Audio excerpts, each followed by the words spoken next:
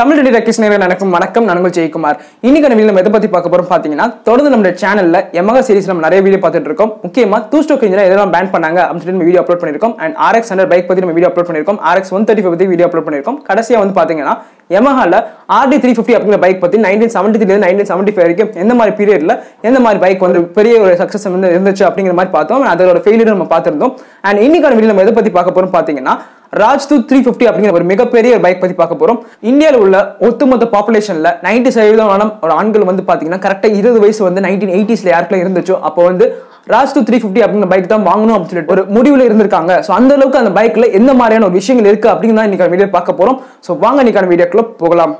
இந்த வீடியோ உங்களுக்கு பிடிச்சிருந்தா லைக் பண்ணுங்க, ஷேர் பண்ணுங்க, கமெண்ட் பண்ணுங்க. மறக்காம தமிழ் Trendy Talkies சப்ஸ்கிரைப் பண்ணுங்க.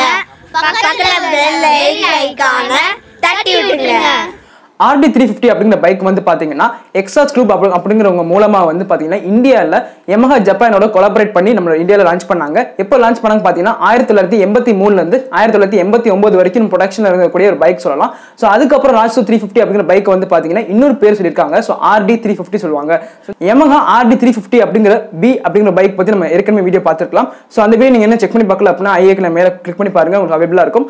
அதையும் தாண்டி அந்த பைக்கோட காப்பீட் லைசன்ஸ் வெர்ஷன் தான் வந்து இந்த Rajdoot 350 அப்படிங்கிற பைக் தெரிஞ்சுக்கோங்க.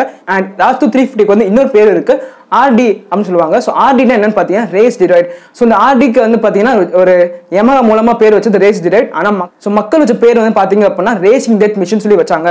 எந்த அளவுக்கு இந்த பைக்கோட வந்து ஒரு பாப்புலாரிட்டி எப்படி இருந்துச்சோ, அது ஃபேம் அப்படிங்கிறது எப்படி இருந்துச்சோ அதே அளவுக்கு வந்து பாத்தீங்கன்னா இந்த பைக்கு வந்து டெட் ரேஷியோ அப்படிங்கிறது அதிகமா இருந்துச்சு. ஆனா இந்த பைக் வந்து ரெண்டு வேரியன்ட் வந்து அவைலபிளா இருந்துச்சு. சோ எந்த மாதிரி வேரியன்ட் பாத்தீங்கன்னா ஹை டார்க் சொல்லிட்டு ஒரு வேரியன்ட் வந்து பாத்தீங்கன்னா லோ டார்க் அப்படிங்கிற வேரியன்ட் வந்து அவைலபிளா இருந்துச்சு. சோ இதுக்கு காமனா இருக்கக்கூடிய விஷயங்கள் என்னன்னு பாத்தீங்க அப்படின்னா சிசி. சோ 347 சிசில வந்து அவைலபிளா இருந்துச்சு. சோ 2 ஸ்ட்ரோக் ஏர் கூல்ட் இன்ஜின் இது. அண்ட் இது கூட வந்து பாத்தீங்கன்னா கார்பரேட்டர் வந்து நமக்கு கொடுத்திருந்தாங்க. அது கூட வந்து 7 போர்ட் டார்க் இண்டக்ஷன் ப்ராசஸ் வந்து நடக்குது. இந்தியாவில் வந்துட்டு பிரேக் அப்படிங்கிறப்ப ஃப்ரண்ட் பிரேக் அப்படிங்கிறது வந்து பார்த்தீங்கன்னா நமக்கு வந்து ட்ரம் பிரேக் கொடுத்துருந்தாங்க. அண்ட் ரியர்லேயும் வந்து ட்ரம் பிரேக் கொடுத்துருந்தாங்க. ஆனால் ஜப்பானில் வந்து ஃப்ரண்ட் பிரேக் அப்படிங்கிறது டிஸ்க் பிரேக் இருக்கும். அண்ட் ரியரில் வந்து ட்ரம் பிரேக் கொடுத்துருந்தாங்க. ஸோ கியர் டிரான்ஸ்மிஷன் அப்படிங்கிறது காமனாக வந்து 6 கியர் டிரான்ஸ்மிஷன் கொடுத்துருந்தாங்க.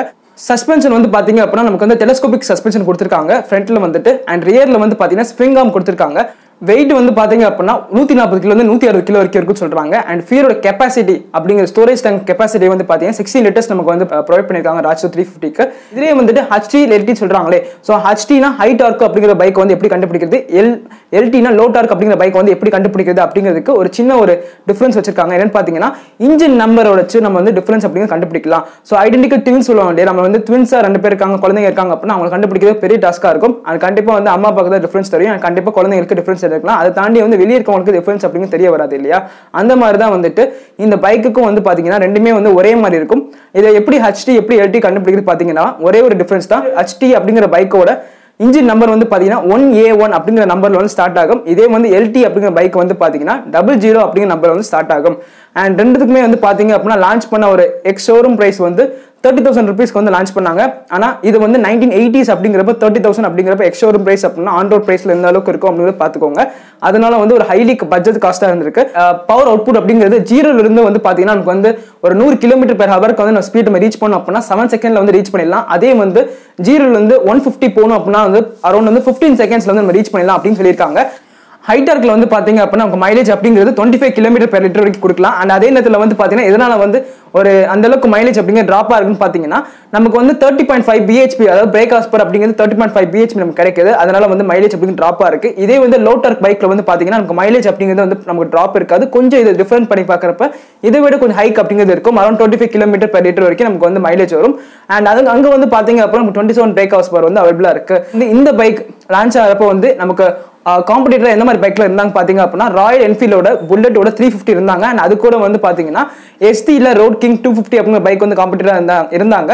அண்ட் அது கூட வந்து ஜாவா 350 அப்படிங்கிற பைக் வந்து காம்படிட்டரா இருந்தாங்க. அதுக்கப்புறம் RX 100 அப்படிங்கிற பைக் வந்து இந்தியா லான்ச் பண்ணாங்க 1985ல.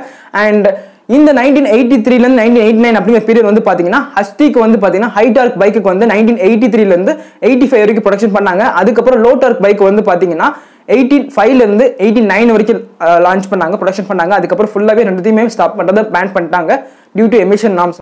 பைக்கோட பார்ட்ஸ் வந்து பாத்தீங்கன்னா ஹைலி எக்ஸ்பென்சிவா இருக்கும். முக்கியமா வந்து இம்போர்ட் பண்ற மாதிரி தான் இருக்கும் ஃபாரின்ல இருந்து.